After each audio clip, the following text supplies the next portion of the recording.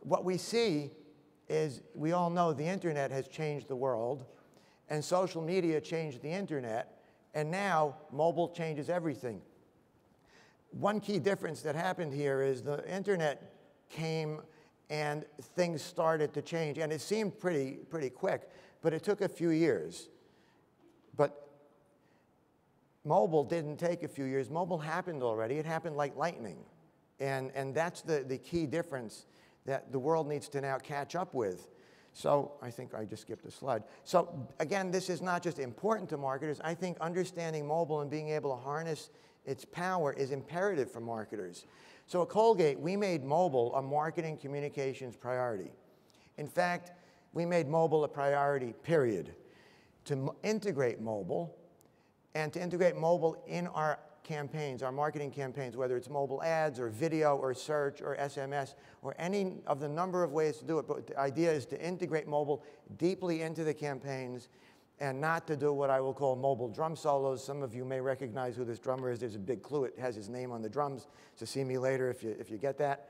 And we gave everybody in our marketing teams around the world and our agency teams a Colgate mobile playbook. That's what to do and how to do it. I can't show you the rest of it. It's a secret, but trust me, it's there.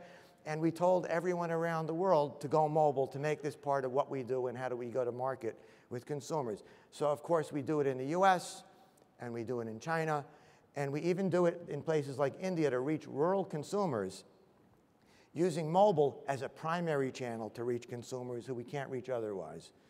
But that's what we're doing. But again, we saw that there's this huge gap in mobile marketing, the $20 billion Mary Meeker has up there. So why is there a gap if there's such an incredible opportunity? So I'm on the board of the Mobile Marketing Association. So clearly this is a subject that's of great importance to the MMA and its members. So we talk to lots of people. We conduct research to understand why is there a gap in mobile marketing. So I'm not going to present research now, but I'm going to give you a top 10 list, which I think everybody likes top 10 lists. Like this one here, you can see of the top 10 reasons and excuses why marketers are not taking advantage of this opportunity. And we hear this all the time. What marketers will say is, I need proof.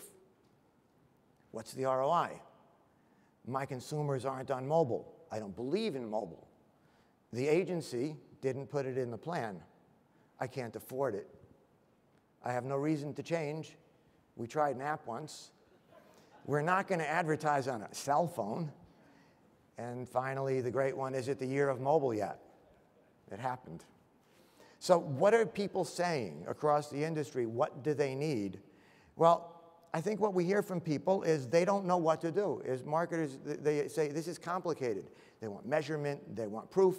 So our task in the industry is to educate people, to provide measurement, to prove results, to define the ROI, to simplify, to make it easy, to set standards. But listening, again, what are they really saying behind that? Because I think in life people do what they really want to do. So the question is, do they want to? Are they inspired? So our task beyond education is to inspire marketers and to inspire our agencies. And a special note to the agencies, I've been a client so long I have to immediately blame everything on the agencies first, but I think the agencies are critical to making mobile happen in marketing and advertising. So the question is, when you look at an agency, do they have the capability because they really need to? My observation is the media agencies are all over it, and there are some terrific specialist mobile agencies around that people use. But marketers don't necessarily want to have another agency for every channel, right? So the critical thing is that the ad agencies have to include mobile in the campaigns. You can't make a campaign without it. In fact, the words that we hear so often, mobile first. Imagine if an ad agency that's used to doing TV first, or maybe even digital first, started with mobile first. Well, mobile would certainly happen appropriately, and it would sweep all the digital and traditional channels along with it, but making sure that mobile works in the plan.